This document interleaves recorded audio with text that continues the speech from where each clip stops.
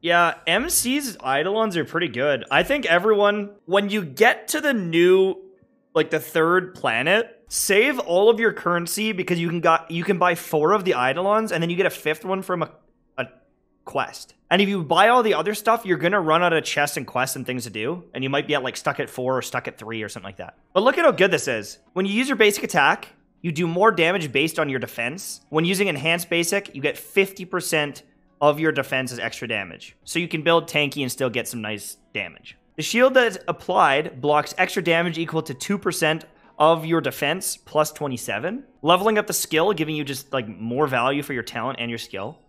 Immediately start with your basic attack being a shield. Before it didn't do that, now it does. That's huge, actually. Because you could start the fight giving your team a skill point and shielding everyone right from the start. And then this one, ultimate and basic attack is leveled up now. That's crazy good. Very, very good.